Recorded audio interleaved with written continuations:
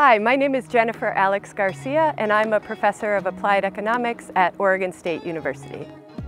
Today we're going to talk about what is welfare economics. The term welfare is used quite a bit in applied economics, and frequently the way that economists use this term differs from what non-economists mean. In particular, you'll often hear the word welfare used to describe a suite of government programs designed to support individuals with low incomes. While economists will also sometimes use this definition of welfare, the term also has a very specific meaning within the economics profession.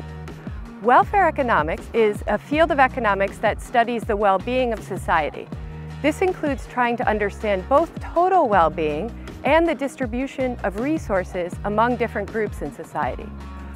A core feature of welfare economics is the assessment of well-being, which economics measures using the concept of utility. One definition of utility is the level of satisfaction that a person gets from their particular circumstances. A major concern in welfare economics is the way resources are distributed in any economy. The goal is that they be spread around in a way that achieves the highest level of welfare possible.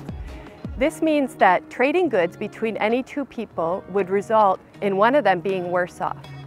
Welfare economics is also interested in whether or not a certain outcome is equitable, meaning that no person wants what another person has.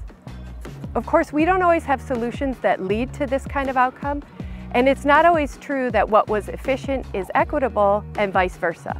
But the idea of welfare is something that economists use to guide our thinking on these topics. So what does this mean in practical terms?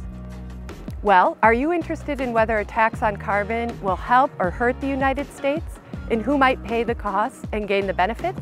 This is a question for welfare economics. Do you want to know how health insurance affects the quantity of healthcare services delivered? This is also a question for welfare economics. Are you interested in who wins and loses if there's a drought in California, or if the U.S. joins a regional trade agreement? Welfare economics can help you.